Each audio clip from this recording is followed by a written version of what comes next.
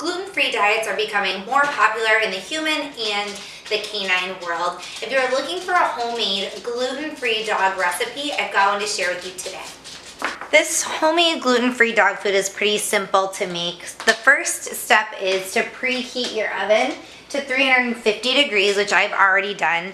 Next, you're gonna take a well-greased casserole dish like this one. It doesn't have to be very big. And I have 3 cups of cooked rice here. So this was about 1.5 cups of dry rice, and I've cooked it, and now it's about 3 cups of cooked rice. So I'm gonna put a layer of the cooked rice. Here I have 1/2 cup of vegetables. I'm using green beans and peas. You can use any dog-friendly vegetables. If you have carrots, beets are great for dogs. There's all kinds of really good, healthy vegetables for dogs. So feel free to use any dog-friendly vegetables. So, and I have the 1/2 cup of veggies there, and then now I'm gonna layer the other half of my rice on top there. And obviously you don't have to measure it out, 1.5 cups on the bottom and 1.5 cups on top. Just kind of eyeball it, make sure that you've got enough left on the top to cover your vegetables.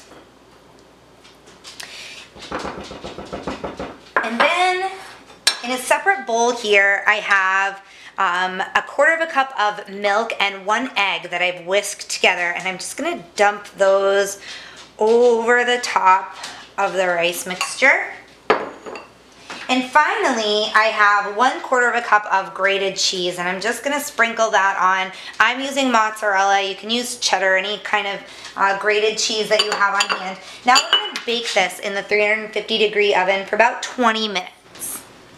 So here is the gluten-free homemade dog food recipe. You can tell that our Chocolate Lab Sadie loves it.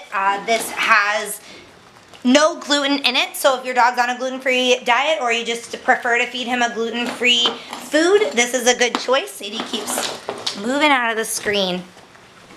She clearly obviously enjoys this. It's very healthy for any dog. This is a great diet for seniors and pets on a low-calorie diet as well. If you guys have any questions about this recipe or a gluten-free diet, feel free to email me, Samantha@topdogtips.com. You're going to want to feed about 1/2 to 3/4 of a cup of this food per every 25 pounds of body weight. And if you have questions about the exact serving size for your pet, be sure to reach out to your veterinarian. You can also add supplements for your dog as needed. And again, you want to check with your vet for that. I will see you guys back with another recipe soon. Thanks for watching.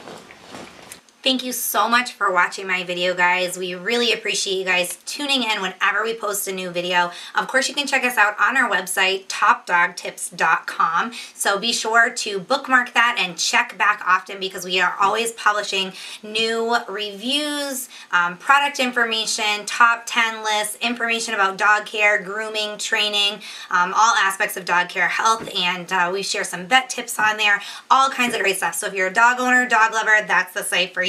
Also, be sure to find us on social media. We are on Facebook, Twitter, Instagram, Google+. You can find us on Pinterest as well. So make sure to follow us, and then you'll stay up to date with everything that's going on our website and on our social media. You'll see all the newest videos whenever they're posted. And of course, make sure to subscribe to our YouTube channel right here. All you have to do is go to YouTube, search for Top Dog Tips. We're right there. Subscribe, and you'll get a notification every time I post a new video. So be sure to do that. Thanks again for watching, guys, and I'll see you back soon with another great Top Dog Tips video.